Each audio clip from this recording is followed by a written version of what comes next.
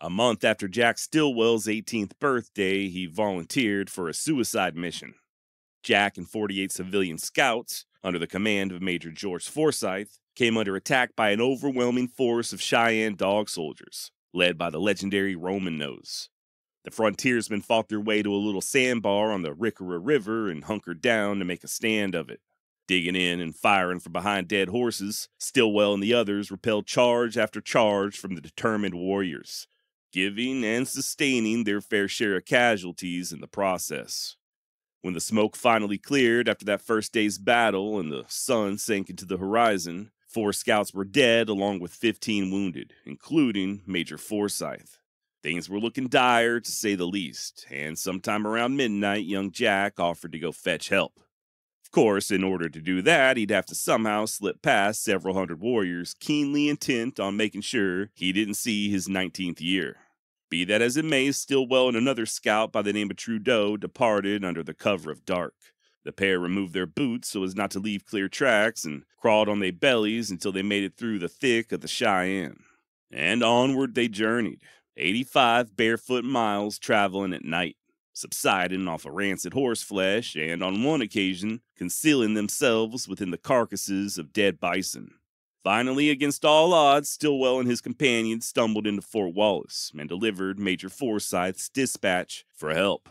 And despite Jack being thoroughly exhausted and his feet mangled from the thistles and cactus needles, the young man insisted on joining the relief party that rode out to rescue his beleaguered comrades. A fellow scout would later describe Stilwell as one of the bravest, nerviest, and coolest men in the command. Interesting story, right? Be that as it may, I'm willing to bet that a lot of folks have never heard of Jack Stilwell, affectionately known as Comanche Jack Stilwell. But if you're a fan of Western movies, and I think you probably are, you've most certainly heard of Jack's little brother, Frank. And while his name might not ring a bell right off the bat either, I'm positive you've witnessed Frank's death at the hands of Wyatt Earp on more than one occasion. Who was Frank Stilwell? Are the stories of Comanche Jack hunting down Wyatt Earp true? Oh boy, you called down the thunder? Well, now you got it. My name's Josh, and you're listening to the Wild West Extravaganza.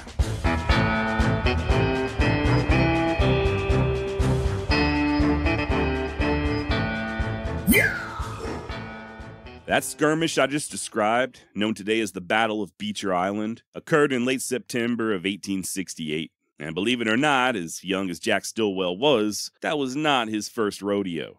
After running away at just the tender age of 13, Stilwell found employment along the Santa Fe Trail as a teamster. Then, while still not old enough to shave, Jack took to hunting buffalo on the southern plains, braving the lands of the Comanche and Kiowa when they were still free and wild, and more than willing to scatter his bones over several hundred acres. This experience led Stilwell to secure employment as a post guide at Fort Dodge. And then, when Forsyth's Scouts were created in 1868, Jack joined up, and, well, the rest is history. In the years following the battle, Stilwell continued to scout for the Army, serving with the likes of George Custer, Phil Sheridan, Renald McKenzie, and Buffalo Bill Cody. Jack would again see action against the Cheyenne on several more occasions, along with the Apache and the Kiowa and the Arapaho, and even his namesake, the Comanche. Hell, it was Jack and just one other man who ventured alone into the Staked Plains and talked old Quanah Parker and his band of antelope eaters into surrendering. And once the Indian Wars began dying down, Stilwell found work as a deputy U.S. Marshal, hunting down outlaws in the nations, and surprisingly, helping to protect the people whom he once scouted against. I don't know about you, but I'm of the opinion that Jack Stilwell led one hell of a fascinating life. Scout, guide, Indian fighter, lawman, friends with Custer and Cody. This dude was the epitome of the Wild West. Yet, as I touched on previously, Stilwell remains a relatively unknown figure. Not really all that surprising, considering that the more well-known Old West characters are the ones whose lives have been turned into movies, right? Billy the Kid, Jesse James, Butch and Sundance, and yeah, Jack's brother Frank, who, according to the internet, has been depicted 3 times on film, most notably in the 1993 blockbuster Tombstone. And you know the scene. It's dark, the train is getting ready to pull out of the station when Ike Clanton and another man step out of the darkness and holler, "Hey, Matty, where's Wyatt?" "Right behind you, Stilwell." Boom! Kurt Russell, aka Wyatt Earp, unloads that scattergun and blasts the mystery man straight into the beckoning arms of his maker. And that man, portrayed by the actor Thomas Arena, was Frank Stilwell, the real-life kid brother to our very own Comanche Jack. Now, Frank was one of the main suspects in the murder of Wyatt Earp's brother Morgan just a couple of days prior. And from the looks of things, this was not the prodigal sibling's first dance with the devil. Way back in October of 1877, Frank allegedly shot and killed a ranch cook outside of Prescott, Arizona, after the man made the fatal error of serving him tea instead of coffee. Which, I mean, come on. Let's be honest. Before anyone gets to talking to me first thing in the morning, I'm gonna need my coffee. And if you try to hand me a damn cup of watered-down tea instead of a mug of black coffee stout enough to float a horseshoe, well, I might be in a shooting mood too. Unfortunately, this was not the extent of Frank's criminal endeavors. A couple of years later, he and a buddy would be accused and tried for clubbing a prospector to death, although the jury ultimately found that there was not sufficient evidence for a conviction. Frank would then, ironically, pin on a badge and take up work as a deputy for Cochise County Sheriff Johnny Behan, a career that was short-lived as Stilwell was soon fired for quote-unquote accounting irregularities.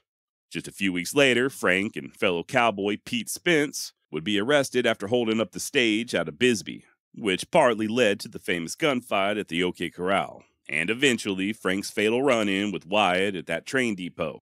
And the tension really did escalate on March 18, 1882, when, at nearly 11 p.m., Morgan Earp was enjoying a game of pool at Tombstone's Campbell and Hatch billiard parlor when someone, possibly Frank Stilwell, fatally shot him in the back. The following day, the 19th, is Wyatt's 34th birthday, which he spends preparing and coordinating the shipping of Morgan's remains back home to California. It's also decided that Virgil Earp, still recovering from his own wounds sustained in a separate ambush, would also return to the Golden State, along with his wife Allie. They departed for the station in Tucson the next evening, escorted by Wyatt, little brother Warren, Doc Holliday, Sherman McMaster, and Turkey Creek Jack Johnson. And waiting for him to arrive, just slinking in the shadows, or so the story goes, is Frank Stilwell and Ike Clanton. Now, depending on which account you subscribe to, the Earps either noticed Stilwell and Clanton right away, or were alerted to their presence a little while later after they finished eating supper. Whichever way it shook out, Virgil and Allie are placed safely back on the train, as Wyatt and his Avengers, armed to the teeth, set out looking for a little satisfaction. According to Earp, Stilwell took off running, quote, helpless and trembling for his life, end quote. Wyatt pursued and claimed that once he caught up with the fleeing outlaw, Frank tried to grab a hold to his shotgun, at which point I let go with both barrels, and he tumbled down dead and mangled at my feet. Now, there were witnesses who stated that they saw Frank running with at least 4 men in pursuit, after which they heard several gunshots, likely Wyatt's shotgun blast, followed by his buddies making sure that Stilwell was good and dead. If that's the case, then this does jive with one Tucson resident who recorded in his journal, considering the incident, quote, Frank Stilwell was shot all over, the worst shot-up man that I ever saw, end quote. It also tracks with the coroner's findings that Stilwell had been shot by 5 separate weapons. I guess when Wyatt and Doc Holliday and old Turkey Creek Jack Johnson want you dead, they like to make damn sure. And you know what happens next. Wyatt and the Avengers all have warrants issued for their arrest as they embark on the legendary Vendetta ride. And it looks like Frank's older brother, the aforementioned frontiersman extraordinaire, Comanche Jack Stilwell, upon hearing the news, set out on a little vendetta ride of his own. Maybe.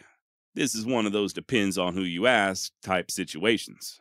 Sources claim that Jack made a beeline for Arizona, looking to even up the score with Wyatt Earp. I even found one account that places Stilwell and a posse riding alongside of Pete Spence, Ike Clanton, and Johnny Ringo. Others, however, maintain that Jack simply came to Arizona to close out his deceased brother's affairs, which is not altogether out of the question considering that Frank, at one point, did own several businesses in the area. While in Arizona, Jack naturally conducted his own investigation and learned all about Frank's less than stellar behavior. his stage-robbing proclivities, and the murder accusations. It's thought that if Jack did initially entertain thoughts of vengeance, he soon changed his mind after learning all the details. Whatever the case or cause, Stilwell soon returned back to Oklahoma, and as far as I know, he and Wyatt Earp never did come face to face. Kinda makes you wonder what would have happened if the two had encountered one another, though. After all, neither man was exactly lacking in nerve or grit. Could have been an epic showdown, or it could have just been an anticlimactic meeting of the minds like what occurred between Pat Garrett and the brother of Billy the Kid. You know, when I was little, they used to have these comic books called What If? At least that's what I think they were called. Each issue posed a question like, what if Spider-Man never married Mary Jane? Or what if Captain America was elected president? And from what I can remember, each story was kind of its own little alternative reality. Just a way to imagine fun little twists and turns and think about how things could have played out differently. And after considering the possible rendezvous between two heavyweights like Wyatt Earp and Comanche Jack, I'm thinking maybe we need a similar project focused on the Old West. You know, like what if Jesse James had been born in Pennsylvania instead of Missouri? Or what if Billy the Kid had joined forces with John Wesley Hardin? What if Wild Bill Hickok squared off with Clay Allison? What do you think? Good idea? Dumb? Hell, it ain't like I got the time to do it anyway. Now, Comanche Jack, in addition to going on to work as a deputy U.S. Marshal, cowhand, and ranch foreman, would also become both a lawyer and a judge, as well as being twice appointed as a U.S. commissioner by President Grover Cleveland. But I reckon all them hard miles in the saddle, dodging bullets and arrows, took their toll. Suffering from ill health, more than a few broken bones, arthritis, and possibly, according to one author, alcoholism, Stilwell and his wife moved up to Cody, Wyoming, at the behest of his good friend, Buffalo Bill. It was there that Jack looked after Cody's ranching interest while he was traveling with the Wild West show, and it's also where Jack was occupied as the land commissioner for Bighorn County.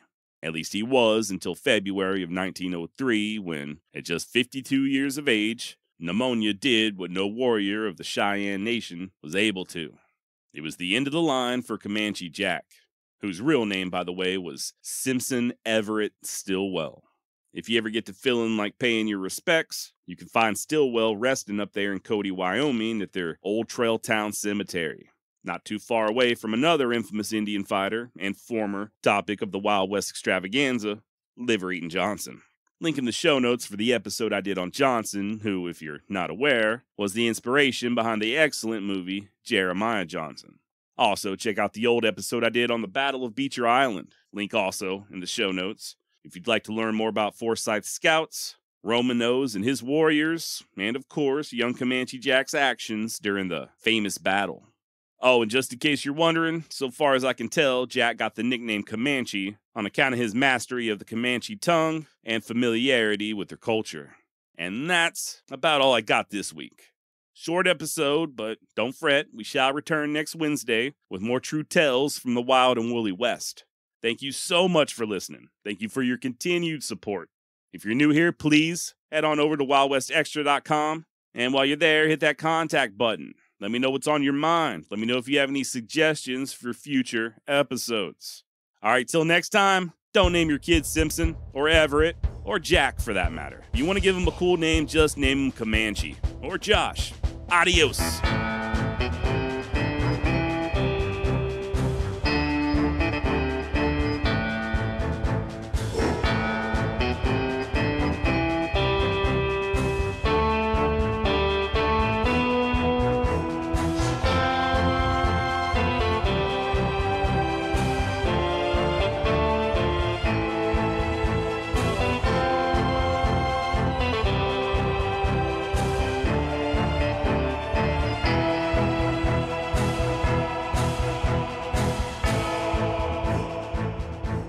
I'm gonna need my coffee. Hey, we'll get back to the story in just a moment, but first, I gotta be honest with you. I'm doing this full time now. The Wild West extravaganza is, as we speak, my job. And to tell you the truth, this is sort of a gamble. I'm gambling on myself, and I'm gambling on you. To make this work, and to continue bringing you true tales from the wild and woolly West, in an unfiltered and uncensored fashion, I'm gonna need your support. And at this moment, the absolute best way you can support the Wild West Extravaganza is by becoming a member of Into History. Into History is a podcast subscription channel made by history lovers for history lovers. Not only will you get to listen to the Wild West Extravaganza ad-free, but you'll gain early access before anyone else. You'll also get bonus content. There is currently Wild West Extravaganza content on Into History that you cannot hear anywhere else, not even on Patreon. And there's a lot more to come. You'll also get to participate in the book club, the community forum, the upcoming live streaming events, and, best of all, you won't have to hear my annoying-ass voice break into the middle of a story like I'm doing right now. And guess what? You also get everything I just mentioned from all the other shows in the Into History universe, offering the same perks. Come on, what are you waiting for? Go to intohistory.com/Wild West Extra. That's intohistory.com/Wild West Extra to become a member today. I love you, and thank you very much for assisting me in helping to keep the Old West alive. Back to the show.